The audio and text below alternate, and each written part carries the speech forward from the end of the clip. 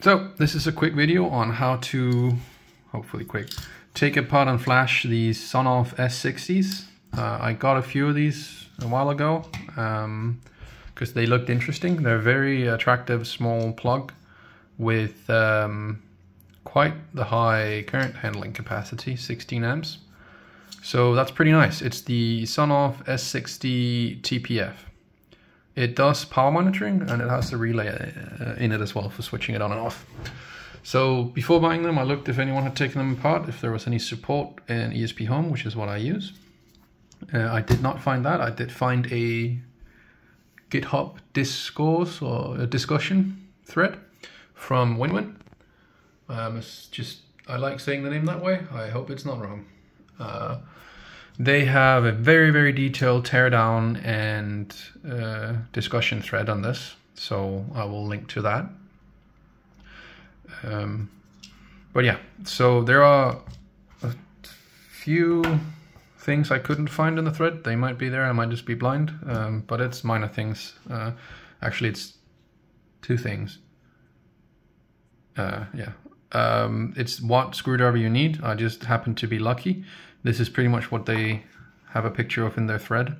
There is a screw down here in the end of this grounding hole, and a T6 screwdriver works, which is lucky because it's the only thing I have that is thin enough to go down there. You need to have about 2 centimeters or 1.5 or whatever that is of reach with a thin screwdriver. It's T6 works, but the screw is actually a hex 1.3 millimeter. So whatever you have of those two will work. You undo that screw down there. Once you've undone that screw, the less fun part comes, and you get some channel locks or a vise or whatever, and you just start squeezing. Let's see if I can do it on this one with one hand. You just start squeezing around the edge of this.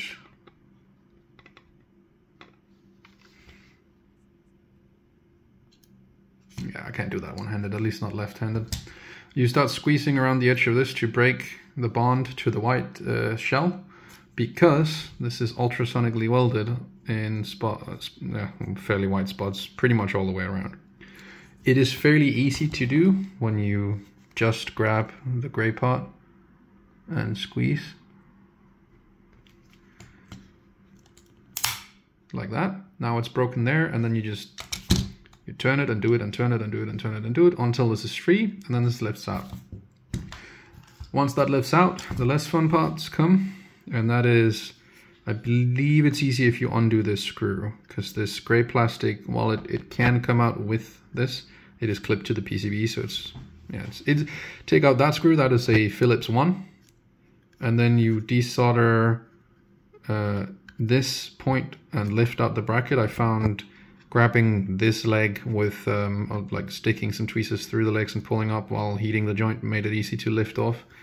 Once you have that off, you can take out these blue thermal pads, and then under those there's the 2 solder points for live and neutral. So you have to undo those two. This desoldering stuff is what makes it really annoying. Everyone else in that thread thought so too. WinWin thought so too. They made a resin printed jig, but from what I can read in the discussion, it is not foolproof either. And the way it seems to be used is you slide it down the side and you just keep trying it until you hit the RX and TX legs, and then they power it with 5 volts, I believe, through those 2 connections. Right, and then you can see the programming pegs over here. But yeah, they seem to have gotten 8 out of 10 of their sockets programmed that way. I do believe I will just desolder. For desoldering, you do need a somewhat capable soldering iron. What I found works great is a Secure S60 with their included power supply, which I believe is 30 watts. 12 volts, 3 amps, so a little more. But yeah, 36 watts. With, and that is, I think, important, a genuine JBC cartridge tip. You do need the 30 watts or 20 or whatever, but anyways, the wattage from 5 volts, so powered from a USB hub, for example, will not work.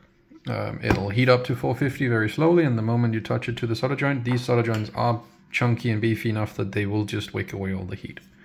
So a soldering iron capable of delivering 20-30 watts to the joint. So it might be a 60 watt soldering iron, but it also has to be able to get it out through the tip and into the joint. That's why I would recommend something with these integrated tip cartridge heater styles. But yeah, anyways, once you've desoldered that, and you can actually do this, I would probably do that opposite order, but there's also some glue around and some spots around the side. You can see a large glue wisp up here. This is some fairly soft glue, and I just picked it away with tweezers. Works pretty well. And then once that is out, I will, as I mentioned, link to the post. But then there's, on the other side of this board, there are test points that you can solder or touch your UART, USB to UART adapter to do an initial flash, and then from there on, over the air should be thankfully fine. And then once you put it back together, it is as simple or difficult, depending on how good desoldering equipment you have, as putting the PCB back on and soldering it back on, putting everything back on in reverse, soldering it back up, and then when you close it up, it actually does seal pretty nicely with the threaded inserts and machine screw. So if you need either the small compact form factor, it does not take up much more space than a shoe coil plug, or you need the power monitoring, this is a pretty nice option, but it is a lot of work to get adopted into test motor or ESP home. I'm tempted to well, I'm not gonna do it because I'm not into that part of, I'm not into that. This makes no sense, and now I'm brain locking myself.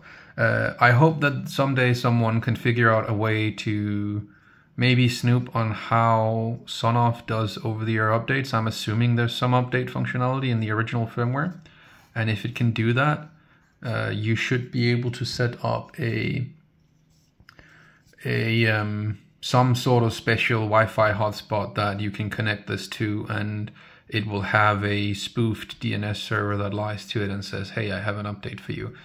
I am not too optimistic that that is doable, because they might do updates over SSL, like over a secure connection, and they might need a certificate. So then if that's the case, you can't do it unless they leak their certificate. The best option, of course, would be official support from Sonoff, which I don't think will happen. But yeah, that's about it.